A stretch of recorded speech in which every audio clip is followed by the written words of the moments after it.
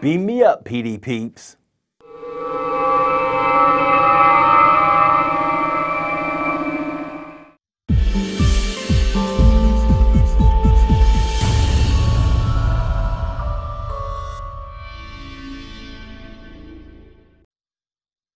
Hey PowerDirector peeps, how y'all doing out there? My name is Maliek and I'm back on your screen with more PowerDirector love. You know, the PowerDirector love you're looking for from PowerDirectorUniversity.com. Today I'm going to be doing a tutorial on the Star Trek teleporter effect in PowerDirector 16. So, let's jump off into the software and make it happen. Here we are in PowerDirector 16. And I'm going to show you how to create the Star Trek Transporter effect. Let me know in the comment section below if you're a Trekkie or if you're a Star Wars lover. Before we get started, I want to remind you to subscribe to PowerDirector University to see great tips and tricks just like this every Saturday. Let's transport some stuff. In the timeline, I have a clip of the scene with no one in it, which is this first scene here. And then I have a clip of me in the scene. Now, you'll need these two clips to either transport in or transport out. And if you're doing both, like I did at the beginning of the video, transporting in and out, then you'll need another clip of the scene with no one in it. I'm just going to show you how to do it, so I'm not going to do all three of those pieces because basically it's just doing the same thing twice. All right? You need to record your footage inside on a tripod because you need as much control as possible over the lighting. So you want to have an environment that the light does not change in. If the lighting changes between scenes, this is not going to work. It's going to look sloppy, nasty, messed up, jacked up, whatever you want to call it. All right. So first thing we need to do is place our timeline, our playhead back at the beginning here. And now we need to choose a transition. So I'm going to go to the transition room. And I'm going to go down here to Alpha. And I'm going to select a transition in a second, but I want to explain a few things real quick. You can use any transition that will not impact the background. If the transition changes the background of the clip and things like that, it's not going to work. Now, not all transitions allow this. So a lot of the ones in the Alpha section allow you to just not change the background when you do the transition. And you'll see what I'm talking about because the background is the same in both clips. So it doesn't look like the background is changing. It just looks like I'm changing. And you'll see when I add this that it gives you that effect. So I'm going to choose this transition. It's called Frozen. I'm going to left click, hold down my mouse, and I'm going to drag it down to the timeline in between these two clips.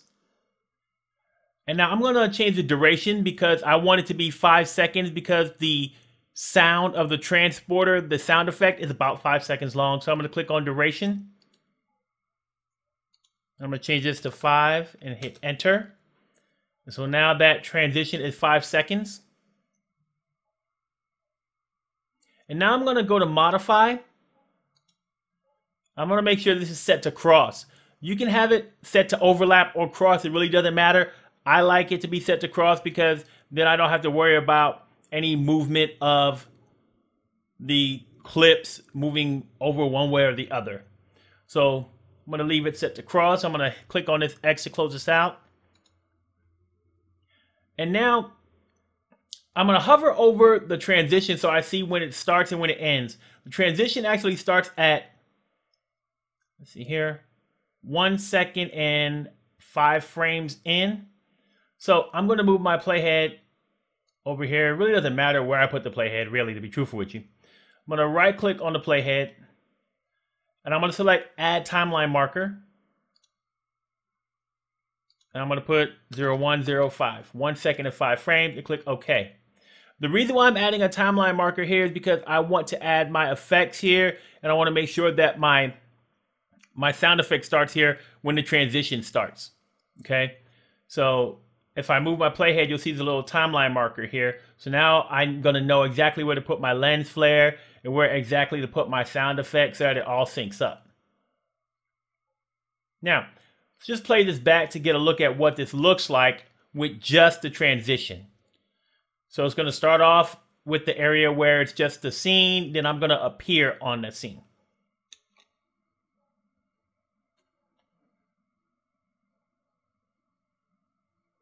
Beam me up, PD peeps. So there you go. Good little effect there. It's just if you just wanted to do a transport and leave it just like that, it would look kind of cool. But of course, when you add sound to it, it makes it even better. So I'm going to go up here, back to my media room. I'm going to grab this transporter sound effect. Now, this transporter sound effect, if you just search transporter wave on Google, there'll be a bunch of free places you can go get this for free. All kind of places. I'll leave a link to one of them in the description as well. So now I'm going to drag this over to where this timeline marker is that I created. And boom, you'll see a blue line when it hits it.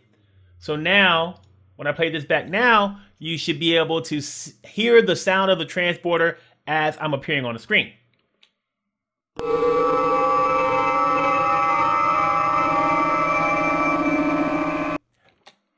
Beautiful. Now, that was kind of jarring. So what I do want to do is add some fades to the sound so it sounds a little bit better. So I'm going to go back to the transition room. And I'm going to make sure I'm on all content. And then there's some audio fades here. There's constant gain and constant power. I'm going to use constant gain. I'm going to drag it to the beginning and let it go. I'm going to grab another one and drag it to the end and let it go. So now it should fade in and fade out. So let's play it again.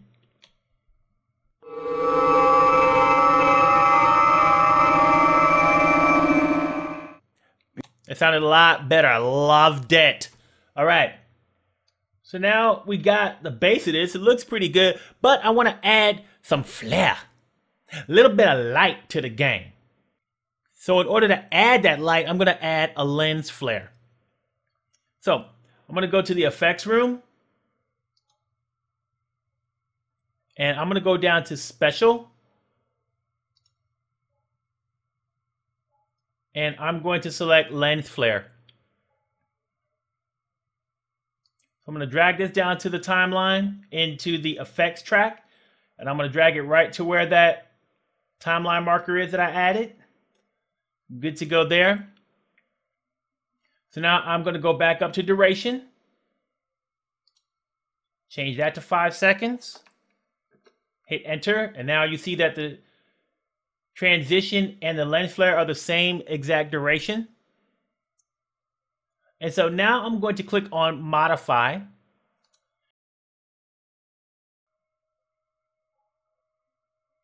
So I'm going to move the playhead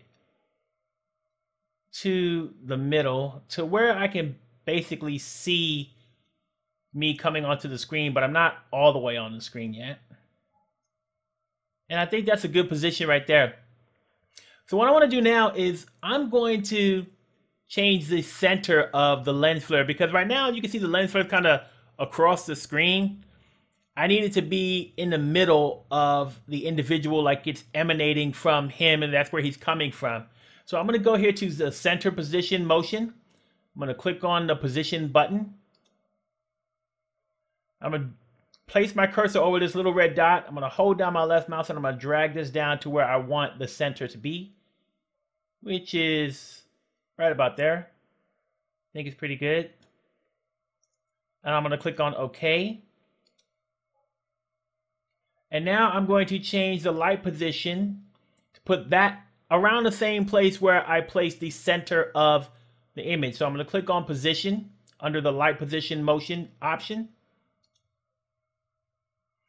I'm going to place my left mouse over this little red dot, hold down my left mouse, and I'm going to try to drag this to around the same position where I said the center of the image is, which is somewhere around there. I'm going to click on OK. So that's pretty good. But this lens flare isn't the one that I like the mostest. Okay, so I'm going to click on the lens flare type. And I'm going to choose type 4. And I like that one. There's several lens flares you can choose from. Choose the one that you like best, okay? Alrighty then. And so now I got everything pretty much set up where I want. But if I play this now, it's just going to be the lens flare there the whole time. I want the lens flare to appear, get bright, and then disappear as the individual is coming onto the screen. So if I play it now, it's just there the whole time. I'm going to change that. So what I'm going to do to change that is I'm going to click on keyframe.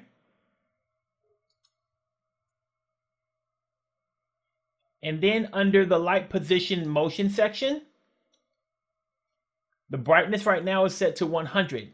My playhead is at the beginning. So I'm going to click on this little keyframe button, or you don't have to. As a matter of fact, let's just do this. Let's do it the easy way. So for where my playhead is, if I change the position, if I change the brightness, it's going to add a keyframe. So I'm going to make this 0 and hit enter. And you'll see a little blue keyframe popped up right there. And also you see that the lens flare is gone.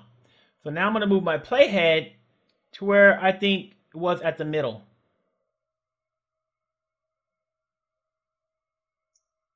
And I think right there is a good position. I'm going to change the brightness to 150, which is extra bright.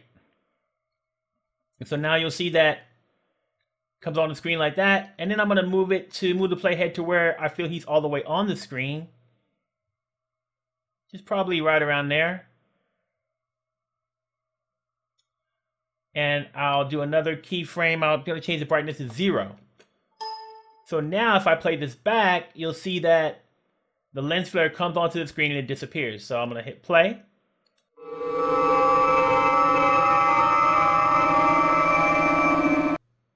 So that looked pretty good, but it's not really blended in as well as I would like it.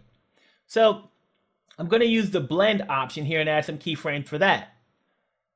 And what the blend option does is just kind of blends the lens flare with the background. So right here where it's really bright like that, I'm going to try to blend it in a little, and I'm going to change the blend to 25. And that looks a little bit better to me.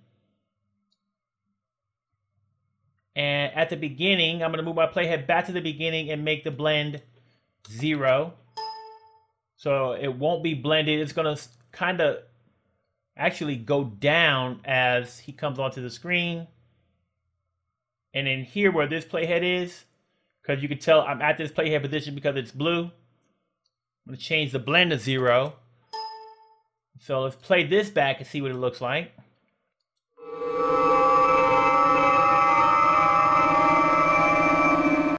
Looks pretty good.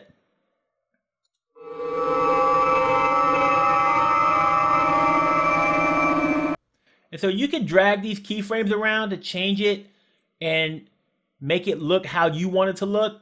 You don't have to leave them exactly where I have them. You can move them however you like.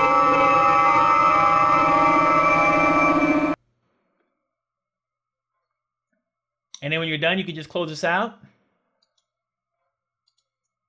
And that's it. Play it back and enjoy.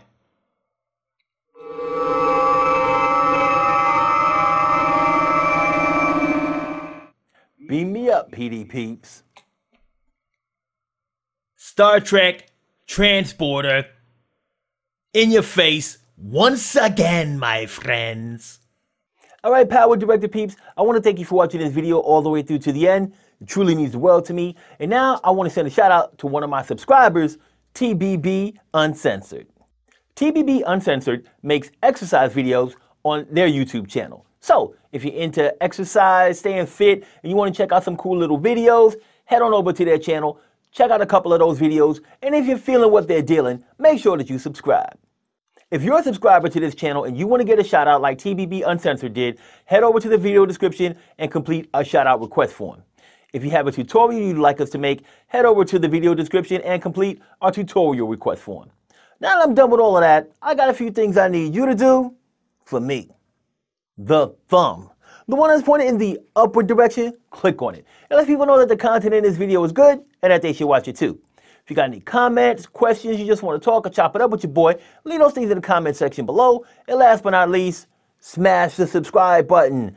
After you smash, click on the bell. When you do that, you receive notifications every time I upload content to YouTube, and that way you don't miss out on any of the learning and all of the fun. Thanks for watching. We'll see you again soon.